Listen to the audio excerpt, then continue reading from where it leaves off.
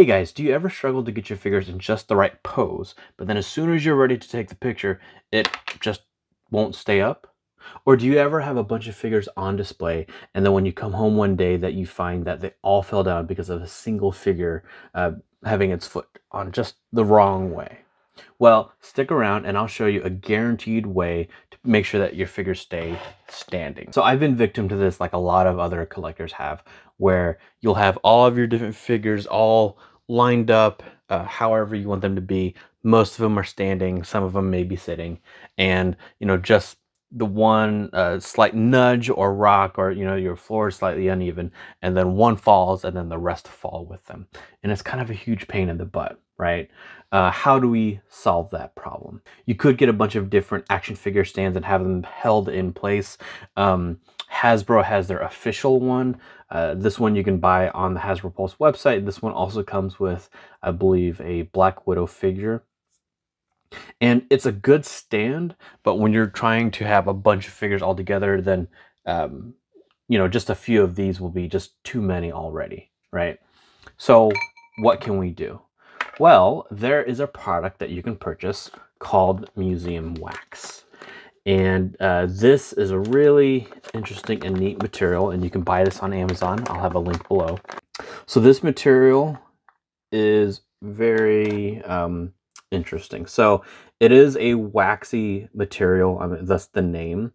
It does come with this little star-shaped piece of wood, but this broke fairly quickly for me, so I'm just gonna ignore that.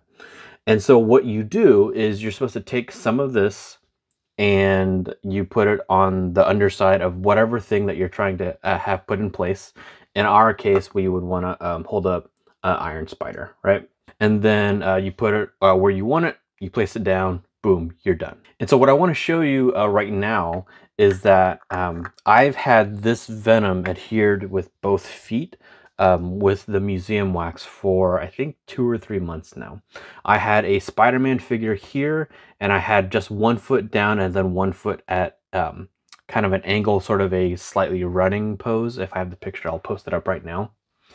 And the experiment was to see if it could, if it would fully hold a figure that was even partially balanced. And I can tell you right now that no, it won't. So as long as your figure is able to stand on its own, even if it's brief, then the museum wax will hold it in place pretty much indefinitely, barring something really pushing it off or you ripping it off. And so you can see that this venom is being held just fine in place. And really that's, I chose this venom because he's so big that I figured it'd be a really good test. And so this bit of wax I left out because I wanted to see what would happen with how it would react to the air. I'm sure dust has probably gotten in there too. So I'm just going to go ahead and throw Iron Spider right on top of where it was. And it looks like it's still holding fine. Obviously, it would be better with both feet put down, but one is totally sufficient. And so what I want to do is show and explain that the concern I have with the museum wax is that this can absorb into your skin if you use your skin.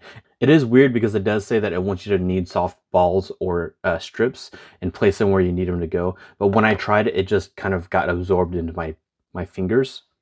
And so I think that's part of why that they include the little star-shaped piece of wood. But I would actually recommend picking up a couple of these metal spatula-like things. I'll have links for similar ones in the description as well.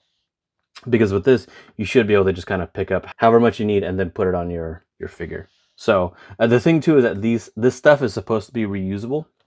And so I'm gonna just scrape off whatever's attached here. And just put it back in there. Same thing for the amount that's here.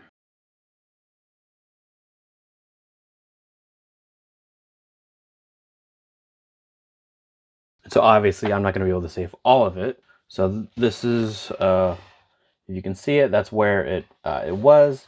I'm going to just wipe it away.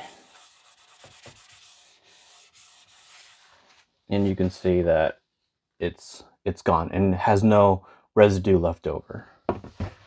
And we'll show you the Iron Spider foot. I got off what I could, and then I'm just going to wipe the rest of it off. No residue left over. Well, maybe a little bit in the peg hole, but nothing that I'm worried about. It's not going to be acidic or anything, so it's not going to ruin the figure. And it does a great job holding. You know, again, this is going to be fine. So even in a mild earthquake, your figure should hold up just fine as well. And then let's go ahead and pull this off, this Venom off as well, and scrape the rest of it off. And so this board is actually part of an IKEA shelf, and I chose this specifically because so many collectors are using a very similar shelf already. Glass will work perfectly fine, if not better than this, but because this is so common, I figured this would be a great one to use as an example. So I'm going to just pull Venom off. You can see how much I used. You can see his feet, how much is covered up on there. And then looking at the shelf itself, you can see how much I used. Now I had to use quite a bit for Venom because you can see the way the foot is that there's a bit of an indentation. So I kind of needed more in there than I would with another figure that's more flat. So my plan is just, again, same thing. I'm just going to scrape up what I can so I can reuse it. And it's not even just to like save inside of the canister if I want to. It's possible that you place it and then you decide, actually, I want to move it somewhere else. So, you know, you don't want to just, you know, wipe away perfectly usable museum wax if you don't have to, right?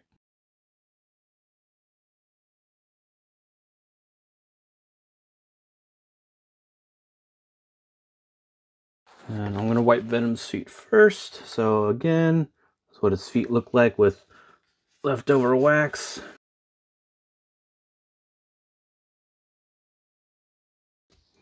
And there we go. His feet look totally fine. And we'll wipe up the rest from here. So I'm going to just wipe.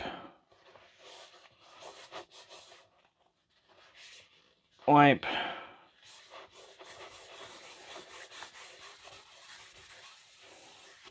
And there you have it. So nothing left over. So I think this is awesome. I think this is the way to go, especially if you have a ton of figures in your shelf. That way you don't have to worry about one, you know, tipping the rest of them over and domino effect. And it's just, you know, a big pain in the butt to deal with. So again, this is museum wax. That's literally the name of the product itself. And I believe this is a 2-ounce bottle. Bought this on Amazon for about $6. And I think this is a great product for what we're able to use it for. So I highly recommend using museum wax. I think it's going to go a long way with keeping your figures standing strong. And if you're looking for more figures to get, then please check out my Black Panther video over here.